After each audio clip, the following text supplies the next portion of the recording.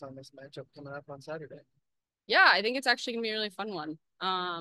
It'll be fun to play Utah again, coming back into the league. Obviously, they're an expansion group, but I think they have a really strong team. And hopefully we can put together another 90 minutes. Questions? A lot of distractions going on Saturday with Thunder, or is it something you've talked about at all? Yeah, but I mean, I think the good part about us is that we train next to this glorious highway. So I do think we get quite a bit of noise regularly. So I do think that that's good. But obviously, I don't think any of us have ever played in games where we're going to have flyovers. So I do think that's part of the conversation of just like making sure that we stay focused on the game and not all the other things going around. But I'm excited to see Thunder. I've heard that it's a really fun event. So I'm glad we get to be part of it this year. Should have a big crowd, and that should help too. Yeah, for sure. Should be a loud one. John, go ahead. Lauren, on the one hand, you've kept a couple of clean sheets in these first four matches, but then the 2-2-2 draws, you had 2-goal leads and you let them slip. So what do you think will be the key to playing that consistent defensive game that you want to, especially when you do get out to 2-goal leads like that?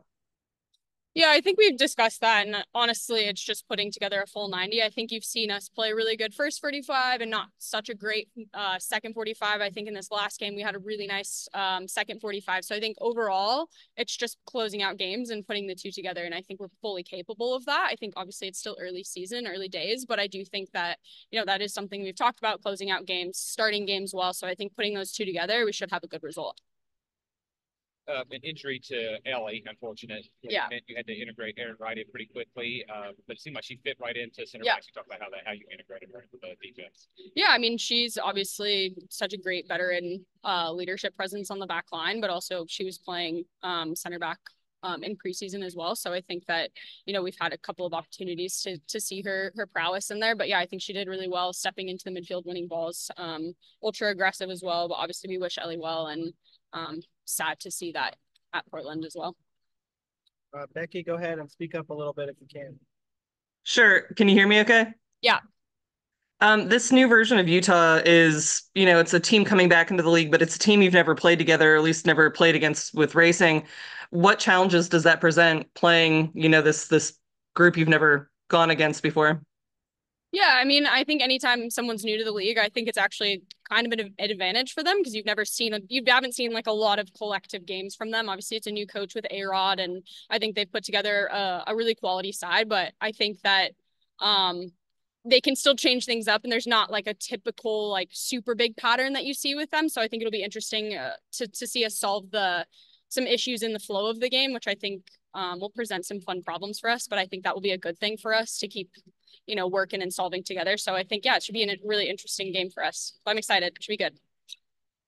You have an old teammate returning. You might have some one-on-one battles against her. Does that give you any extra impetus to do well?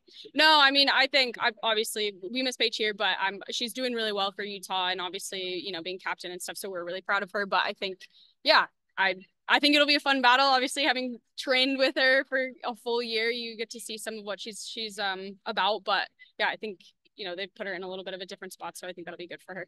Yeah. You've been here for a few years now. Have you ever experienced Thunder before? I've literally never been to Thunder or experienced it, and I've heard it's incredible. So I'm like excited to see the flyovers and all the planes and stuff. I think that will be really fun. And I've heard the fireworks are like incredible. So I'm excited. So hopefully everyone sticks around, watches the fireworks with us. It should be a great time.